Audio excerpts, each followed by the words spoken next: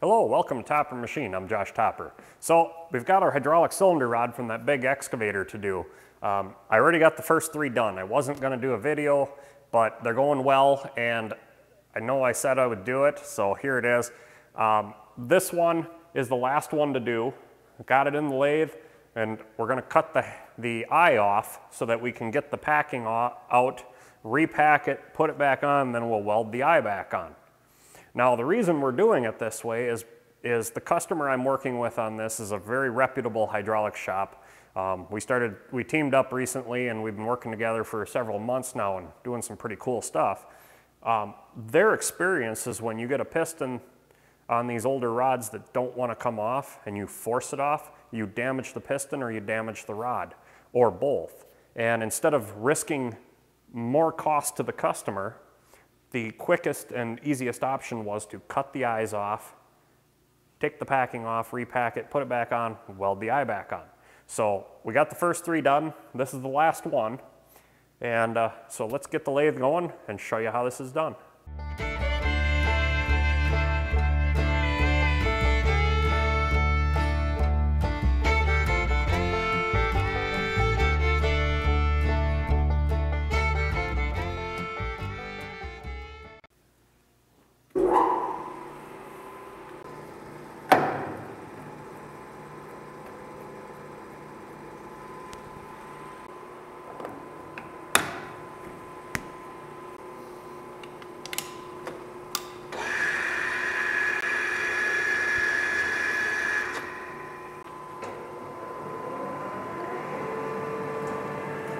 So the very first thing I do here is I touch off and face off the bottom of the eye. This is actually going to help me when it comes to indicating and doing the work to put it back on to drill and tap the eye itself to put it back onto the rod.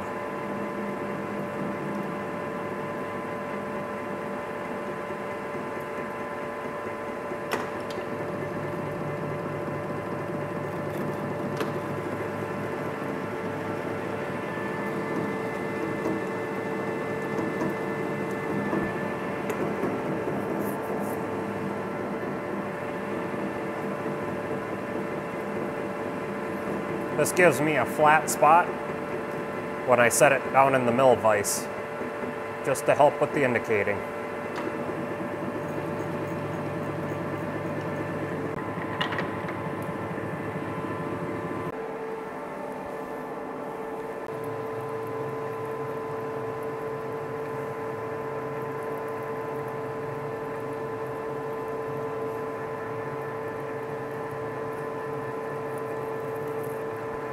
Now by center drilling it, I'm just giving myself a little more stability for cutting off that head.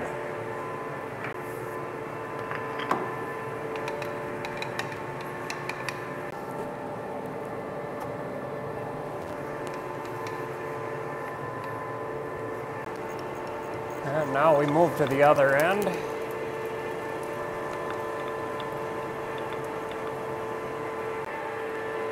And I switch out to my cutter that uses a round button insert, as Kurtis from Cutting Edge Engineering calls it. And we come into the weld and touch off and start taking it down.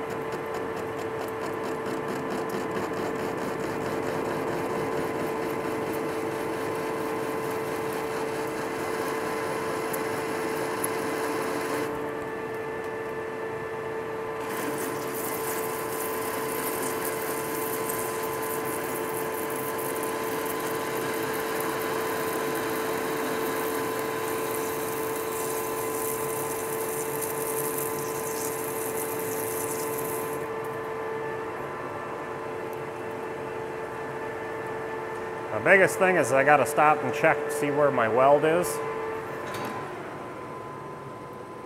And I'm actually good. I'm just outside the weld. I just need to take this weld down a little bit here at the rod.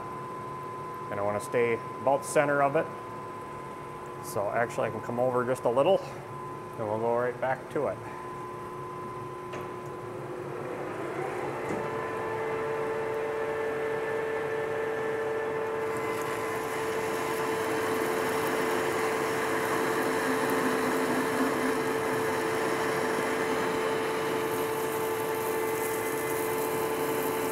I'm running 250 RPM. I'm feeding this in by hand. And I'm making a huge mess. As you can see, I got coolant flying everywhere.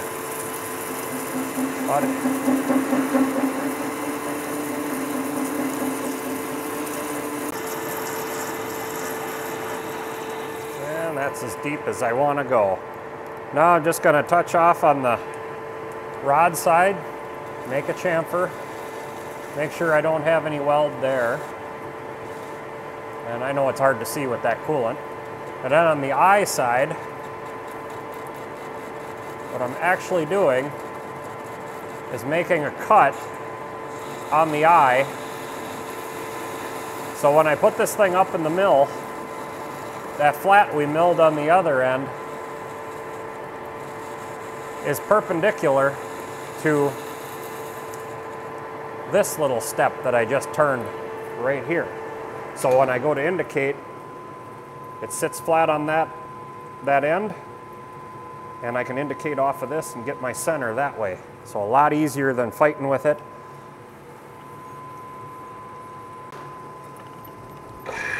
And we'll take it over to the bandsaw, cut the head off.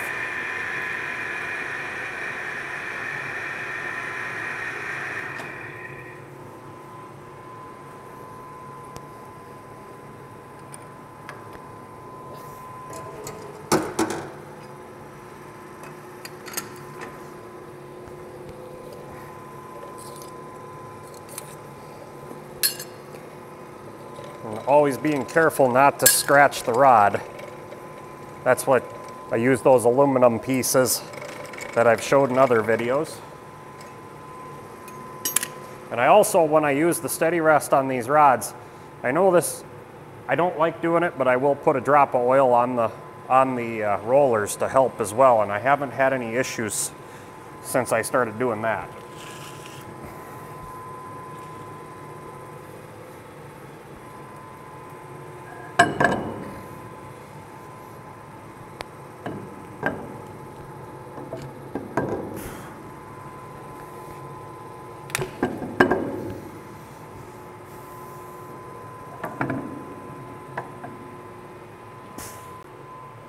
And we'll put it right in the bandsaw, cut this head off.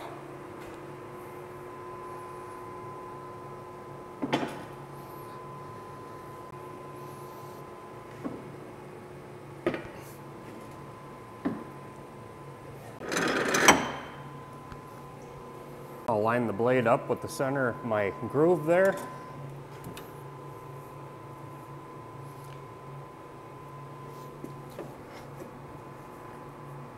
And away we go.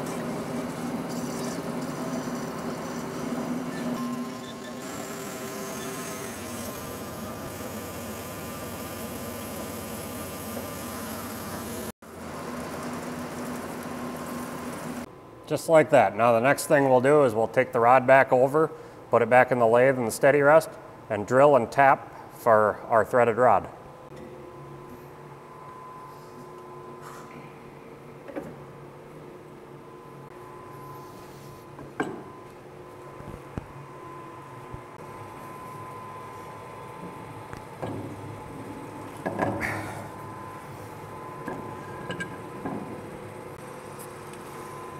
And we'll put our aluminum pieces back in. Slide that gland nut out of the way.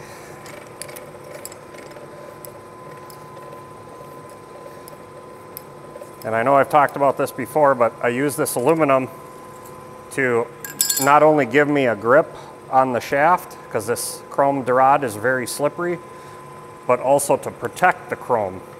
Very easy to scratch it and damage the chrome, and you don't want to do that.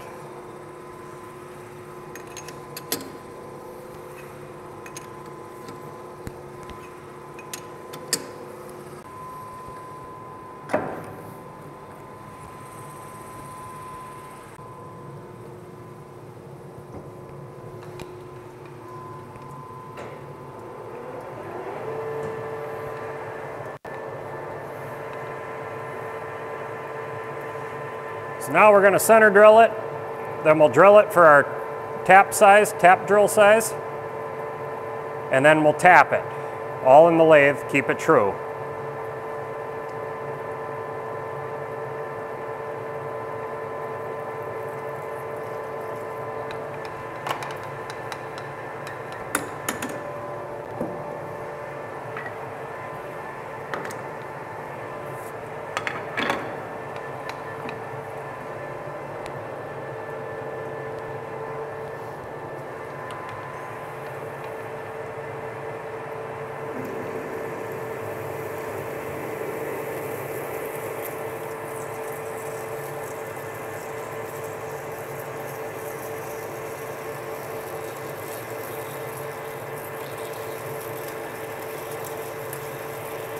And I don't need to go super deep,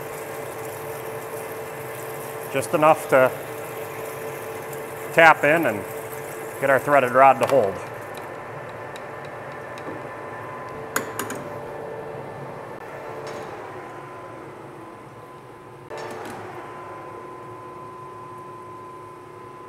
Now I did all that work at 250 RPM. We're going to switch to 63 just to do the tapping.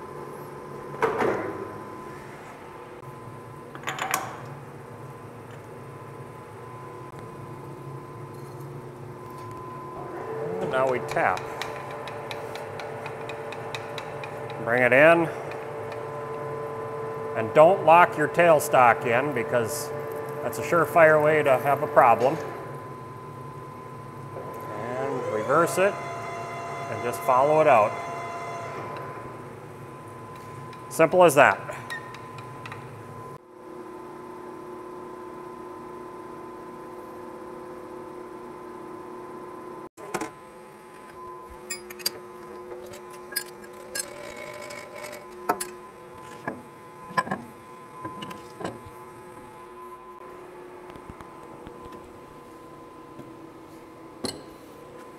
So the next step here is to take our heads, and remember we milled that, or turned that little flat on there.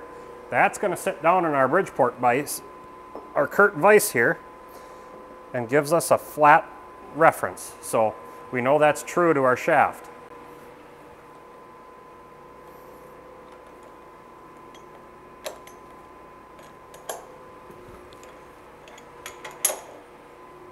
All right, that was pretty nice. When I put it in there, it didn't move at all. It just stayed flat. So now we measure our diameter of what I turned down, and 752. And make sure we don't have any burrs anywhere, but for the most part, we should be able to come off of this distance because we're indicated to the back vise jaw. 3,143. Half of 3,143 is 1.571.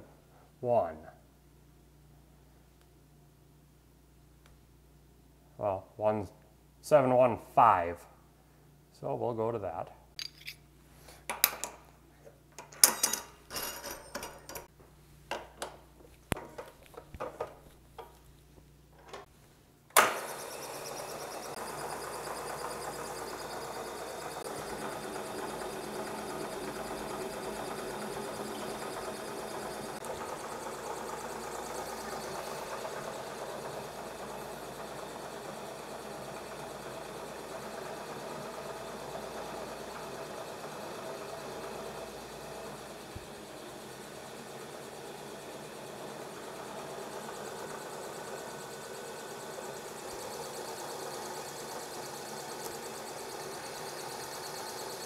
Okay, so in theory, we should be centered this way. And the way I'm going to check that is I brought my indicator in, or my edge finder into the edge, or to 0 off the side. I'll come in half of my 2.752, and then I'll run over, and it should come in a 1/4 inch past half of 2.752. Okay, that should be 1.625. So we're off just a little bit. We're 20 thou off. So we'll compensate for that. We'll bring it in back into 0 for center, and then we'll come back 20 thou to get it right on center.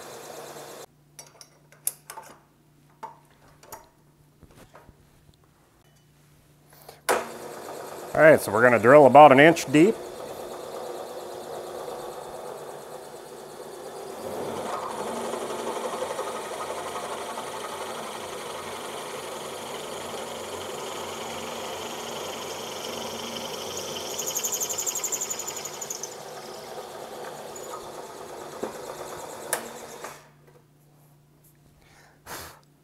And there, we discovered how they made them originally. There is a stud they used. I didn't see that, or couldn't find that before, but that's okay. We're still good. And we'll probably drill a little deeper than that stud because we didn't cut it off. But we should be all good to go. All right, so I've changed out to my tap, and we're gonna do each one of these individually in the mill. That way we keep it absolutely perfect.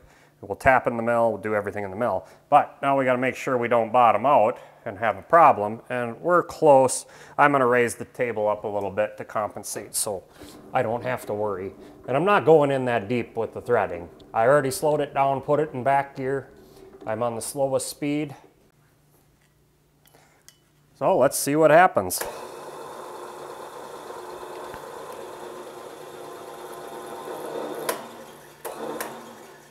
And I'm slipping in my collet.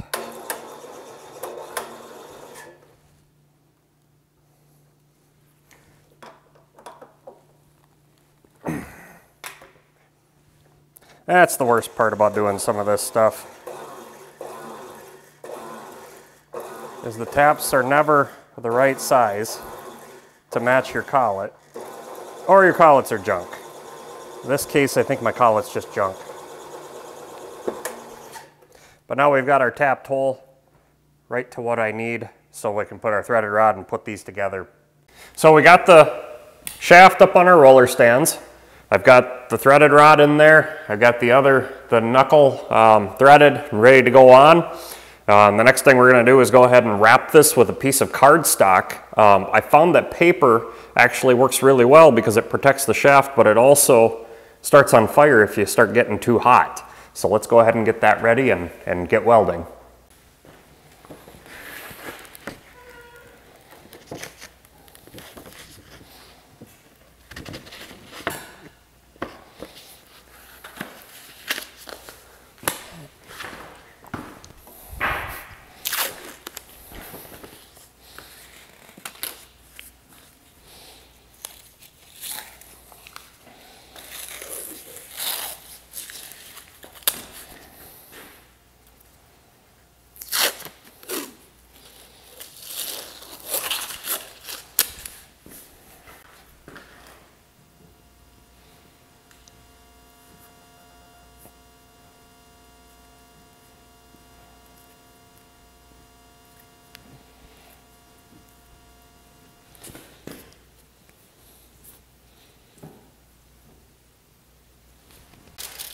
So before I cut these apart, I measured everything to make sure I got them right.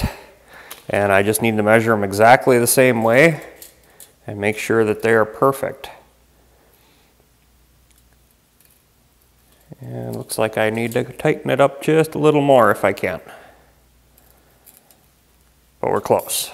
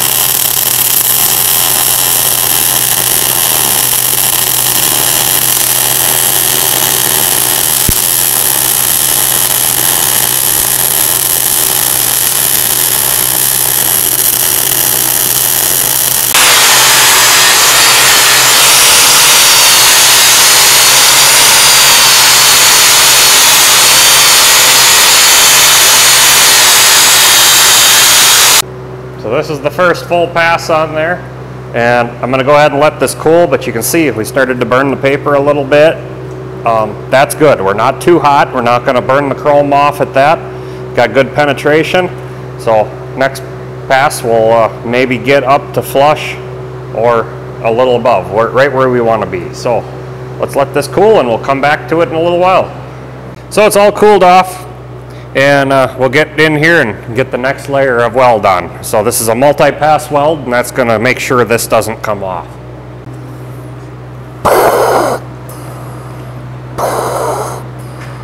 I am not your father.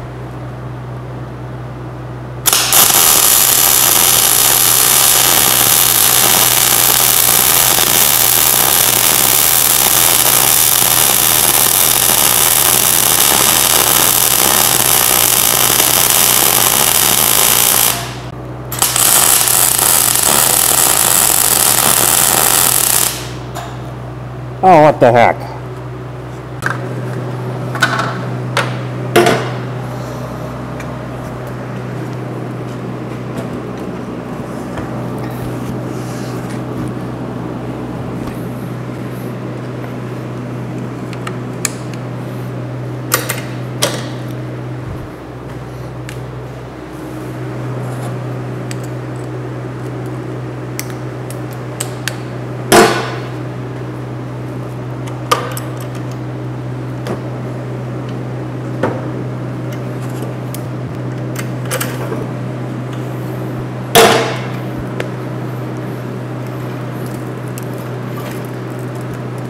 It's really a shame to waste all this wire, but nothing I can do with it other than using it for a filler rod, maybe with the TIG.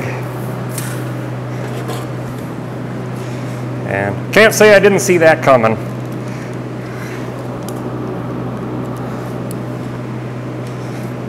So what we're actually using here is ER70 S6 and 045.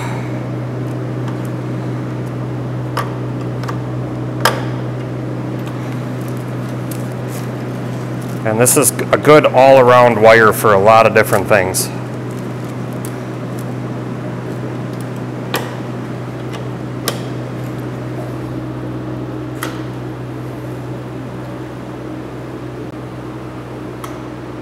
And we're back in business.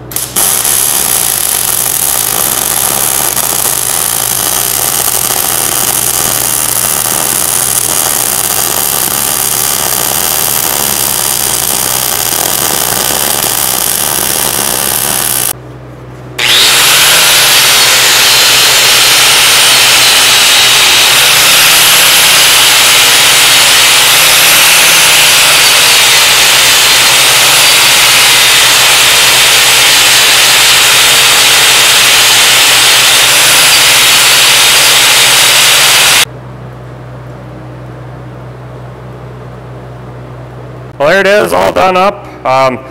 The paper on there told me I wasn't too hot as I was welding, and you can see it catch on fire once in a while, and that was okay. It didn't melt the chrome, but we got the paper, so we knew when to let it cool. I'll knock off my bolt here, clean that up, and this is ready to go back to the hydraulic shop to get the final rebuild finished. This is not a conventional way of doing this. They've been in business 40 or 50 years, And they know from experience that if you try to get the piston off, if it fights you at all, you're going to run the risk of destroying the piston, destroying the rod, or both, and that's an even more costly fix. And so trying to be, save the customer some money, this was the quickest and cheapest option.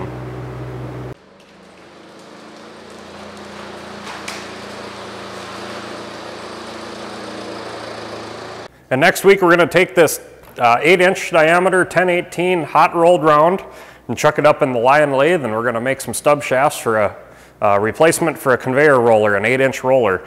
So stick around, it'll be some heavy turning. And until next time, get out in your shop and get it done right the first time.